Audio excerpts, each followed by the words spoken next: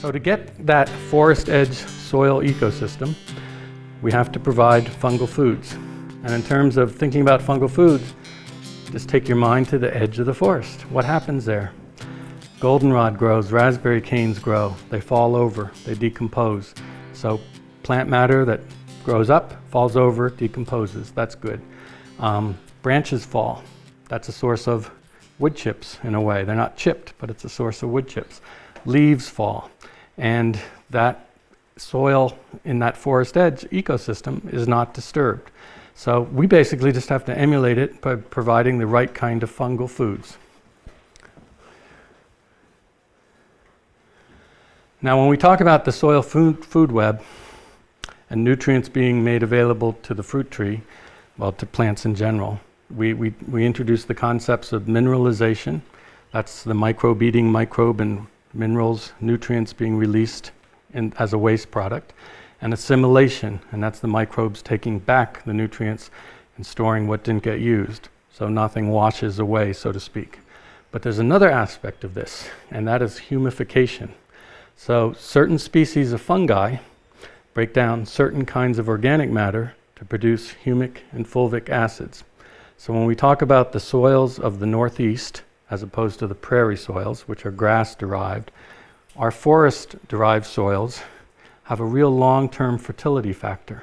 And it's through humification, through the building of humic and fulvic acids, that Northeast soils got to be so rich. Now, over the course of time, humans deplete that. But as we start to understand this process, we can actually do a lot of soil building for the long term in our orchards. And that comes down to understanding which kind of organism is breaking down which kind of organic matter. So back in the 70s and 80s, up at Laval University in Quebec, researchers started to look at what can we do with the tops of trees left over from logging jobs to build agricultural soils. You know, obviously those tops could be left in the forest to build forest soils, but what can we do to kickstart fertility action in agricultural soils? And this is where the concept of Ramial wood chips came into play. And here, there's really two things that define what makes for a good Ramial wood chip. One is the size of the wood that it comes from.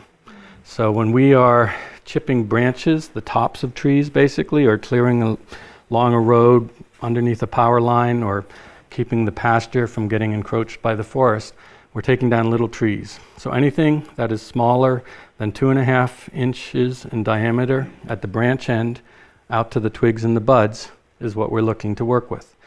This is because all those nutrients being stored in the cambium, proportionally, there's a lot more of that than carbon woody matter in the heart of the branch. So the carbon to nitrogen ratio of those wood chips is on the order of 40 to 1, maybe up to 70 to 1. And that's a real fungal sweet spot. We're going to hear that 40 to 1 number a couple more times today. But when you get into the bigger wood, the stem wood of the tree, the carbon to nitrogen ratio can be as much as 700 to 1. So when, as an organic gardener, you hear, don't mulch with sawdust, it'll tie up the nitrogen. Well, sawdust is the stem wood. That's where the saw cut out the 2x4, the 2x10. And when we're working with the more nutrient-rich portion of the tree, we're not locking up nitrogen, particularly when we're laying it down and the new material added. There's an interface below that where things are really in balance for the biology. So we want to use the smaller portion of the wood. Now, when the wood matter, the organic matter, comes from deciduous trees, hardwood trees, that is broken down by a certain grouping of saprophytic fungi I'm going to call the white rots. That's just a generic name for the saprophytic fungi. It's the white rots that take soluble lignins and create humic and fulvic acids. And that's that humification process. That's what we want underneath our fruit trees. When the material comes from softwood trees, conifers, be it fir, spruce, pine, it's a different set of saprophytic fungi that break down that material. And I'm going to call those the brown rots. And that's not related to the disease you see on the peaches or the plums. The brown rots, in the process of breaking down that cellulose-rich material, produce an I can never say that word. That's it. I can spell it, I see it as I'm trying to say it. I get trouble with that middle syllable. A compound that inhibits the growth of deciduous trees. We're trying to grow deciduous trees. So if you come in there with all kinds of softwood bark mulch, and you can get a lot worse than just simply small pines and small firs, you can get that bark mulch at the landscape center. Bark mulch is the big thick bark that comes off the saw logs. And now we're talking about a lot of tannins, which also suppress growth, and also getting this brown rot saprophytic fungi aspect that inhibits growth of deciduous plants. So the rules of thumb here are, in chipping wood, whether you're doing it yourself or you get one of those companies that's clearing along the power line to come and deliver the wood chips to you, don't go more than 20% softwood so that it's mostly hardwood. And if you do get a load that's mostly softwood, you have to let it sit a year. So it still has organic matter and nutrients that are of value, but it's not going to have those soluble lignins that build the long-term soil in the same way. But you're going to get beyond that phase where it inhibits the growth of deciduous plantings. If you went to the landscape center and not only got bark mulch, but you decided it would look really nice if you got the red dyed bark mulch or the black bark mulch, well, that's really, really toxic for the biology that you want. When we get into this kind of regional nuance, like out in California, it's eucalyptus. I mean, that comes with an oil that kind of pretty potent. That's also something people typically let sit a year or two. Or if you're dealing with black walnut, the juglin in the roots inhibits the growth of other plants. That's something you have to kind of dilute by letting time work it for a while rather than go directly out there with all kinds of that particular plant material.